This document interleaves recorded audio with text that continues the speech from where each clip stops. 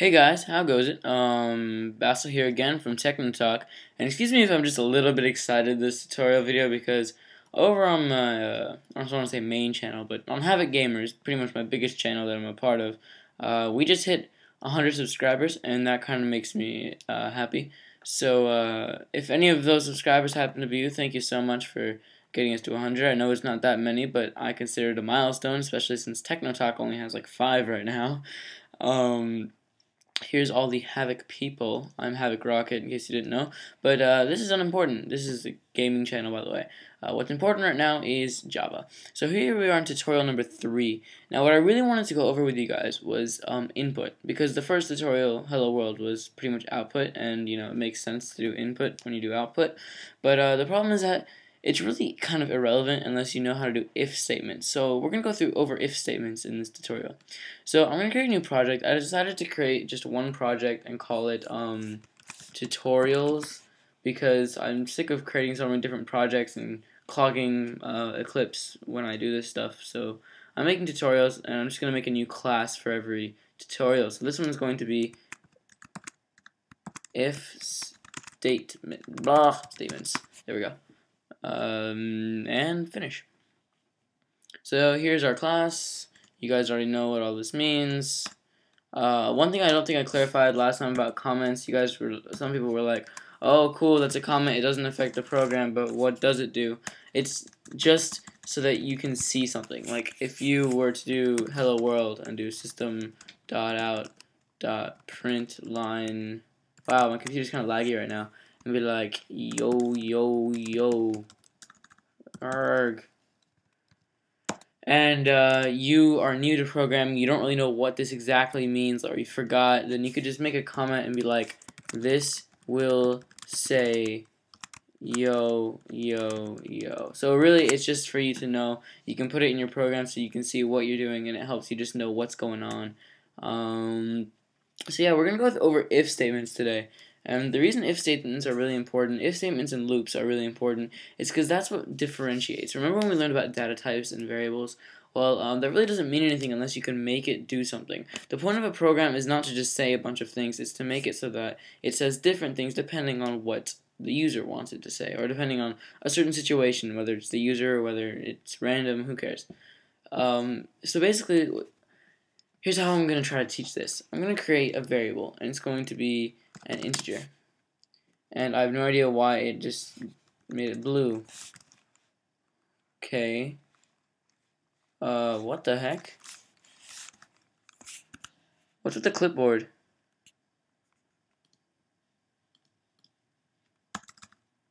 Huh? Grrr.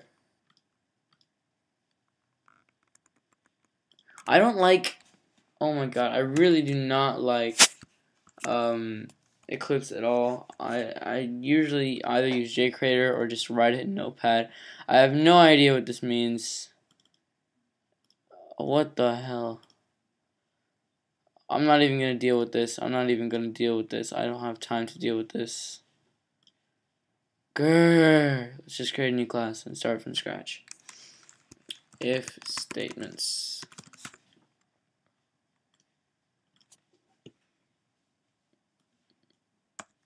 I think it was looking at a comment. Whatever. There we go. Now int works. Well, why was it all like dot int? I don't know. Eclipse kind of went crazy on me. Okay, so we're gonna create an int. Now I have to hurry up. And we're gonna call this x. Leave it simple. And we're gonna set it equal to 0. Okay, so we have an integer. It's a variable. It's called x, and it's equal to 0. Now, here's the thing. Actually, wait, no. We also want an integer y and set that equal to 10, for example, okay? So what we want is we want the computer to say something until x, like we want to say it 10 times pretty much. This is what how I'm going to do it. So as long as x is less than 10, we want this to repeat. This is actually more of a for loop now I think about it. Okay, this works. See if this works. There we go. Okay, so here I created an if statement, and I should make this y. Alright, sorry for confusing you guys, but basically you say if, and then you put in parentheses what you want the condition to be. So if this is true, then it's going to say a bunch of stuff, and you have to put the little brackets again. So basically, I set it so that if x is less than y, it's going to, let's just make it say system.out.println. That was my phone giving me a text. I'll check that later. It's going to say x is less than y. I don't know, I'm just going to make it say something random. So x is equal to 0 and y is equal to 10. For those of you who aren't mathers, this means that 0 is less than 10, which means x is less than y, which means this is true. So if we ran this right now, it shouldn't have any errors. It would say x is less than y. The reason it would say that is because it would only say this if this was true. If we made x equal to 11, for example, 11 is no longer less than 10. If we ran this, it wouldn't say anything because it's like, oh wait, this is not true, so it's not going to say this. And the reason this is useful is because, I mean, obviously the only way that this makes a difference in this case is because I actually changed the value in my code. But the reason this is useful is because if you were doing user input, which we're going to do hopefully next time, you could have it so that the user inputs the value of x. And if it is less than 10, then it'll say this. And if it is greater than 10, then it won't. Now, if you wanted to say something else when it's greater than 10, though, the fun thing is that, oh, remember when I said indenting doesn't matter? I like to keep that on that line. Okay. Then you would have to use an if-else statement. So what you could do is you could have an if nested, before we get to else's, you can have if statements nested inside of other if statements. So now we could say that, okay, if y is greater than z, then it's going to do something, and we could just quickly create a variable z and set it equal to, I don't know, 8? Okay, 8 is good.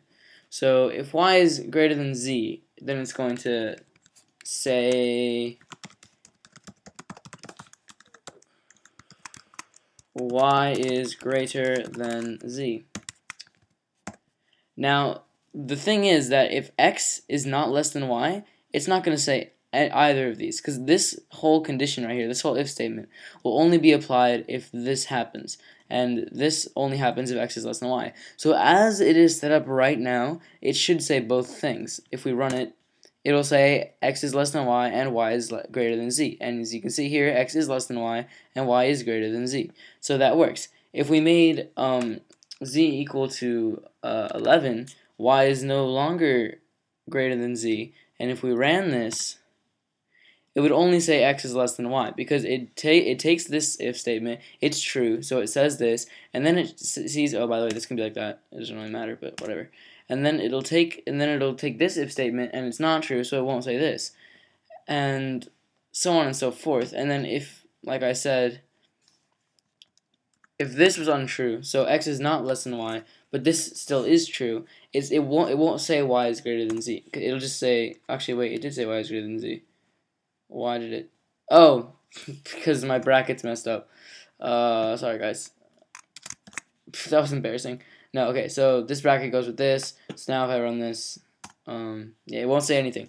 Brackets can mix you up, guys. Make sure you know what blocks go to what. If you, in Eclipse, if you put your cursor in front of an opening bracket, it'll put the end bracket to that beginning bracket in a box so you can see what your block of code is. So that was just a mistake on my part, but this is how it should be. And yeah, that'll work.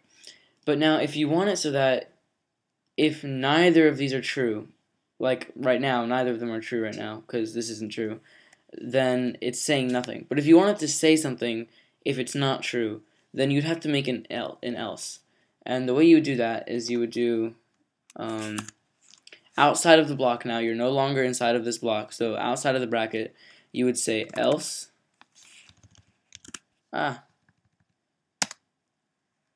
You would say else, begin bracket, end bracket, and